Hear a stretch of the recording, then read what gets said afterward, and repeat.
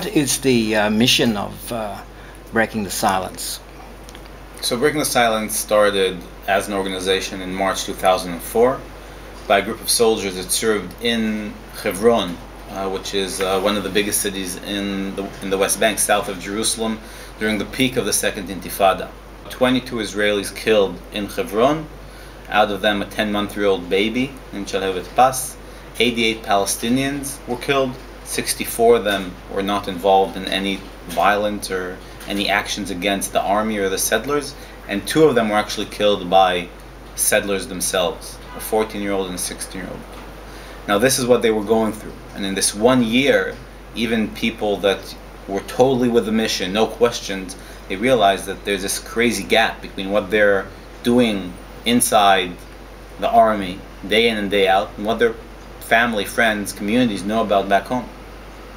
And this gap, or this silence, started to affect them, and they said, "Look, there's something is going on here. I mean, we're experiencing these things during our service, but we're coming home. We can't bring this home to our family's dinner table." And eventually, after finishing their 3 years of service, with questions, with thoughts, with discussions, they decided to put together an exhibition of pictures, of photos, of testimonies, very spontaneous, very not sophisticated, or very low tech. And they thought this could start some sort of debate inside the Israeli society. Now this debate actually was much wider than they expected, and thousands of people came to this very simple exhibition. They were also invited to show it in the Knesset, in the parliament, which today is unheard of, with probably one of the most right-wing governments we ever had.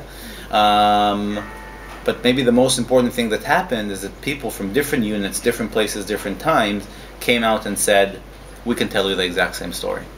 And the story is not only a specific unit in Hebron in 2002, but the story is paratroopers in 2000 in Nablus, or Golani, which is another infantry brigade, in 2003 in Bethlehem. And they realized this isn't the specific story of a specific unit, but the story of a generation. I served from November 2004 till 2007. What we do today in the organization is we focus on 3 major things. The first, the heart of our work, is gathering testimonies, having the information brought to the public, that we can have a real debate about what is happening and what is the moral price we're paying for controlling 4 million people.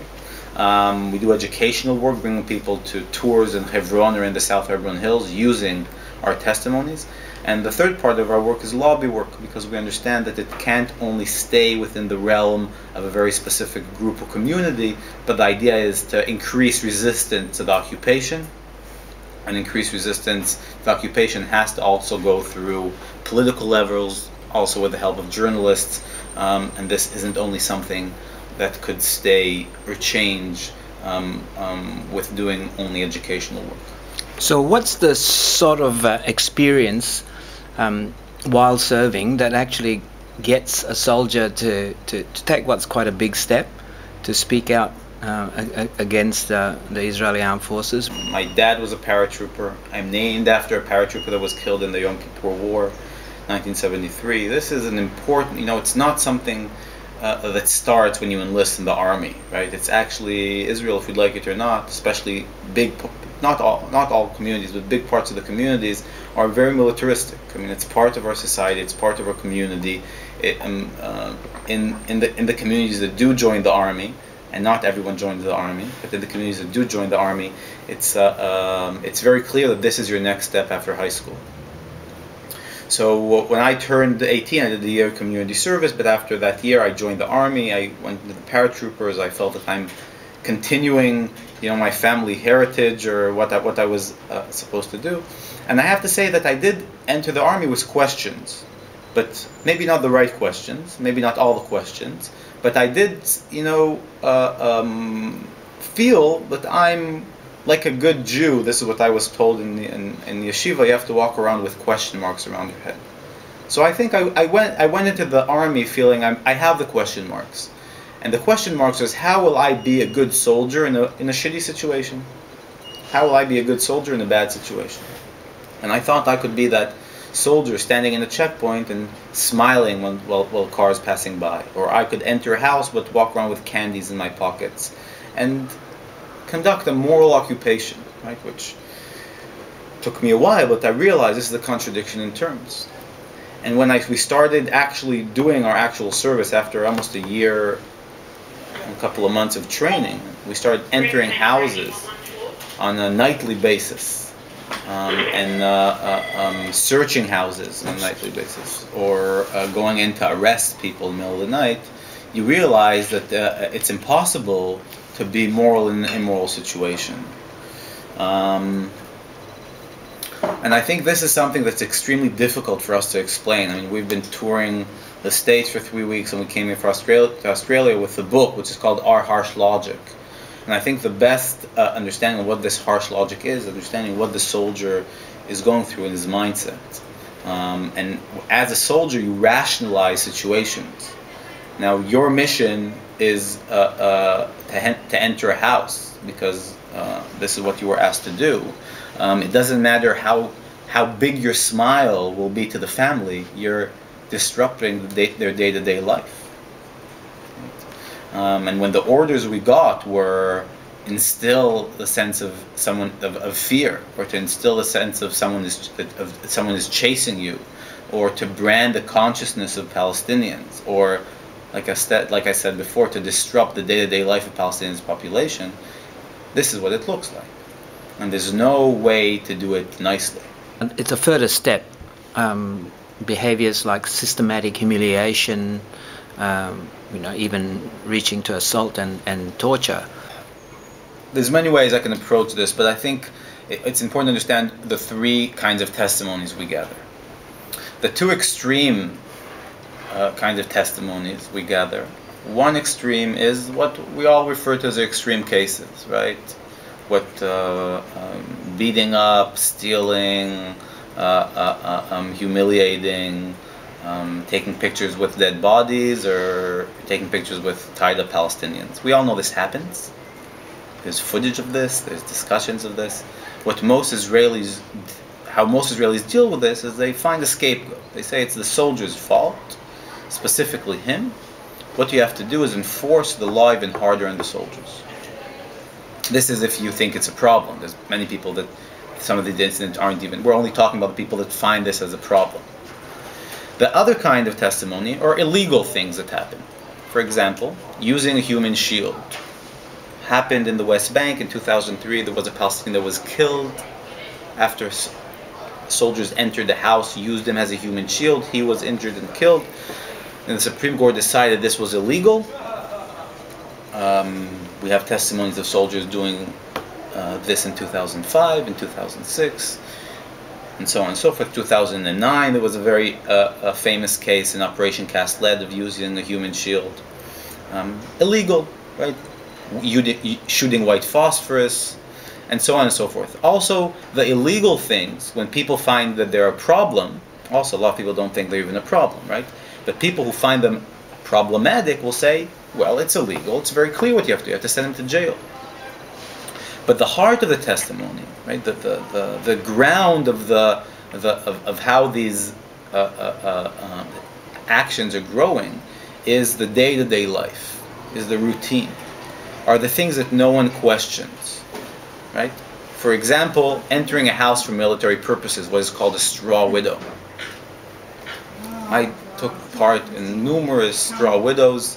This is something that happens around the West Bank, not really questioned, not considered illegal, not considered extreme.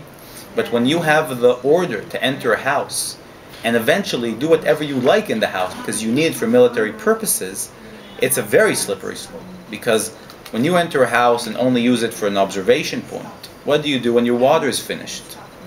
And there's no other way to get water to you. Do you drink water or you don't drink water? What happens if your food finishes? Right? So when we're sitting here very comfortably, we say, of course, it's immoral to take someone's water or food without permission. Even though it's very easy to get permission when you have a helmet and gun, right? No one will say no to you. But this doesn't end. Like, what happens if you have to take a shower in the house? And if you're in the house suddenly for 48 hours or 3 days? And if you're allowed to sit on the sofa, allowed to put your legs on the table? The thing is that it's extremely easy to sterilize the discussion, right? And say, well, it's very clear, it's either this or that. But the truth of the matter is, when you're standing in a checkpoint, you can be nice for the first hour. But after 4 hours of being hungry and hot or cold and pissed off, and the only way you can actually control people is by force, that's what you're going to do. And it's not a chance that we see the same testimonies coming up at the beginning of the Second Intifada, in the middle of the past decade, and yesterday, or tonight. We'll go see what's happening in the West Bank. We'll see similar stories. I mean, is there any kind of de facto or maybe even officially sanctioned or promoted, racist culture that acts as a justifying or or motivating force? Is this part of the reality of Israeli occupation? Listen, it has to be part. It has to be part. In order to understand what is happening in the occupation, and this is where there is a difference between what's happening in the rest of Israel, is in the West Bank and in the Gaza Strip, everything, of course, is under Israeli control in the wider sense. There's a difference between Israel's control in the West Bank and Israel's control in Gaza, but we are still controlling both pieces of land. The law there, and it doesn't matter what your politics are, is a different law than the rest of Israel. Right? We're talking about one area that has civilian law, right, where people have the right to vote, where people have a political power, where people can go out to the street and demonstrate, and it's legal. In the West Bank, it's army law, it's martial law, and it's not by the people for the people, it's by Israel for Israel. Now, of course, this is every occupation, this isn't new. But two important things we have to remember. First of all, is this has been going on for 45 years. And as we see on the ground, and this is part of what we're trying to show with the book, there's no exit strategy. We're working on the ground with no end in sight. The second thing is, we started for different reasons, ideological reasons, security reasons, some people would say, to mobilize Jewish communities from Israel into the West Bank. And when we started to mobilize them, we created a situation that de facto there is never a possibility for equality. Because you're talking about 350, together with East Jerusalem, 500,000 Jewish settlers that are under Israeli civilian law. And 2.5 million Palestinians that are under army law, under martial law. Right? They'll never be equal. If you have two people meeting in the heart of Hebron, both in the same exact moment pick up a rock and throw it at each other, but one is Palestinian and one is Israeli, the Israeli would be tried under civilian law. Right? The Palestinian will be tried as a terrorist, doing the exact same thing. Now we can go on and give more examples with mistreating of children, right? Which a Palestinian child will not be treated the same as an Israeli child because there's a different law.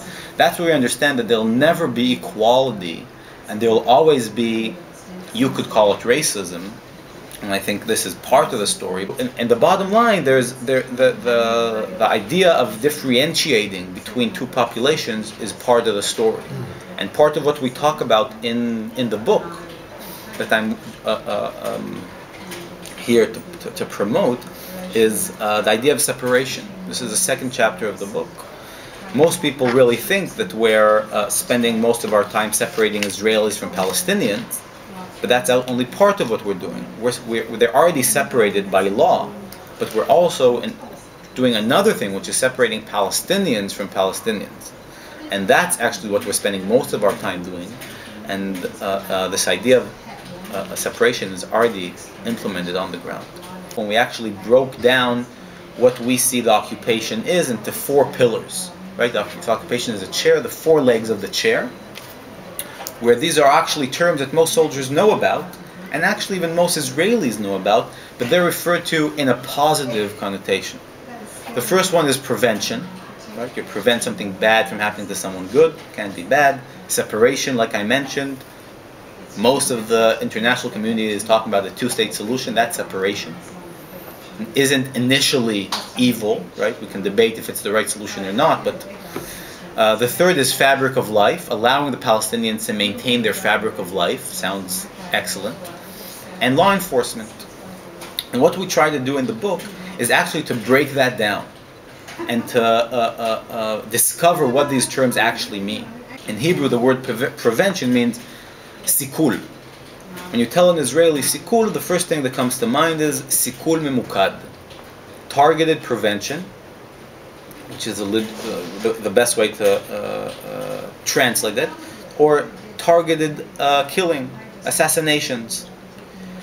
You have a ticking bomb scenario, Palestinians strapped with a bomb to him, leaving a big Palestinian city to a major Israeli city. It isn't new. This happened during the Second Intifada.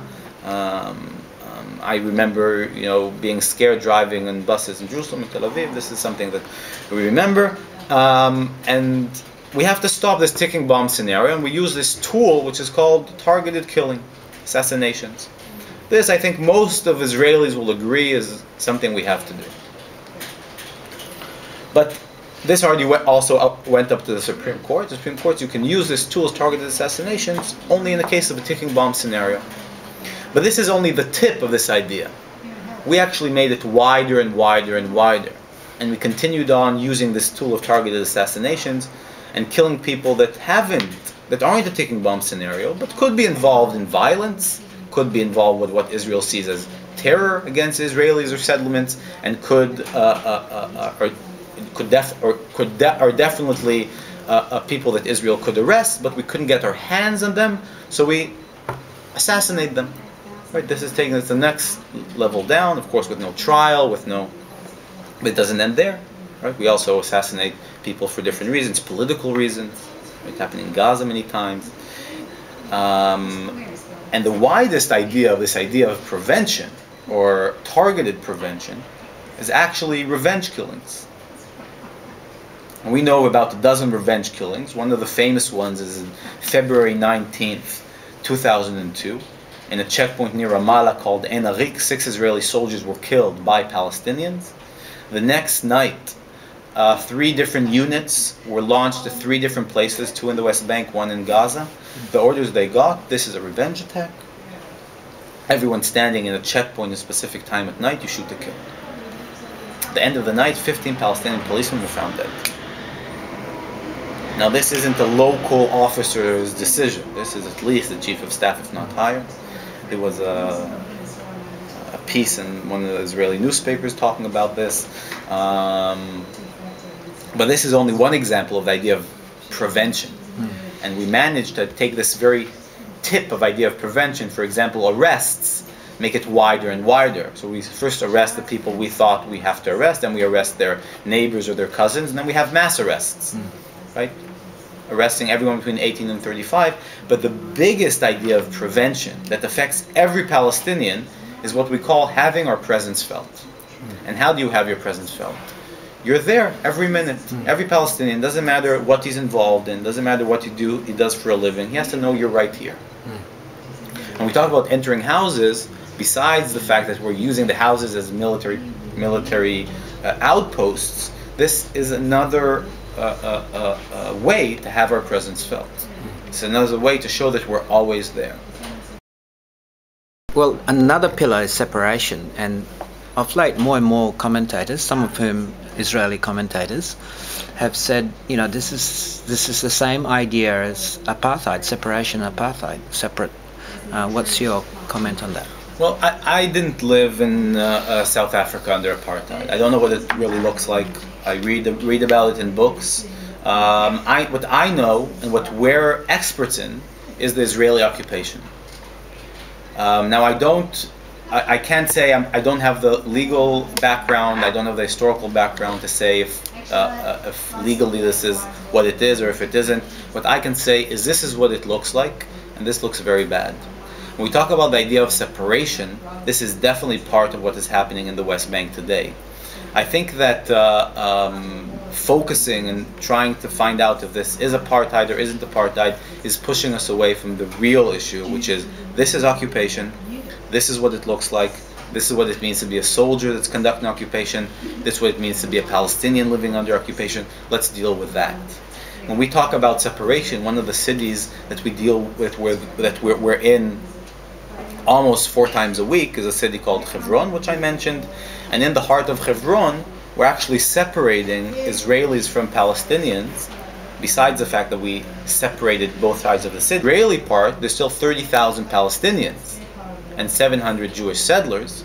And the heart of the city, right, which used to be the biggest market in Hebron, is actually a road which is a sterile road.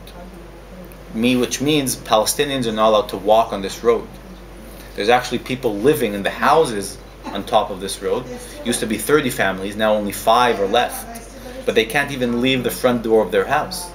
Now, in my perspective, not only that this has nothing to do with the Israel that I want to be proud of, this has nothing to do with the Judaism I believe in, and this has nothing to do with taking us towards a solution.